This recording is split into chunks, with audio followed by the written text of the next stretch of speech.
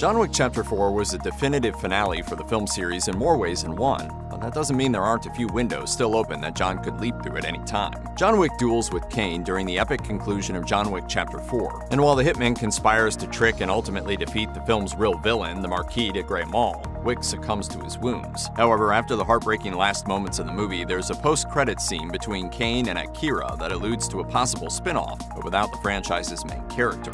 While producer Erica Lee seems to insist that audiences should accept John Wick's tombstone at face value, she's also not one to count the Baba Yaga out. During an interview with Collider, Lee asked and answered her own question, saying, "I think is that character of John Wick dead?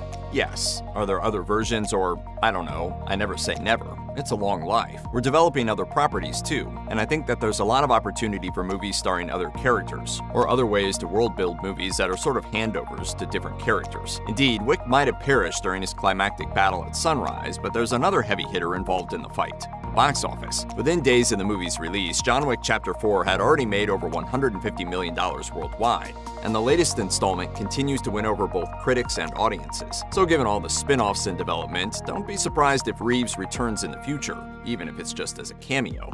The only way John Wick will ever have freedom and peace is in death.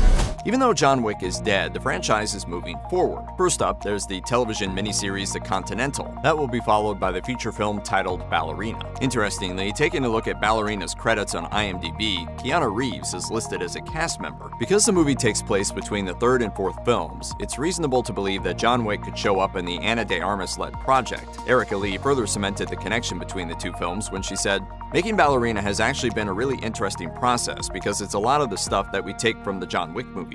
But then it's slightly different. It's been fun to work on John Wick 4 and Ballerina kind of simultaneously, and the TV show The Continental. It's a lot of Wick, but a lot of different versions of it." Erica Lee isn't the only John Wick Chapter 4 producer, leaving the door open for more Keanu Reeves in the franchise's future. Producer Basil Iwanek spoke to IndieWire about the film's final moments and what it could mean for the character's future, stating, "It's an ambiguous ending.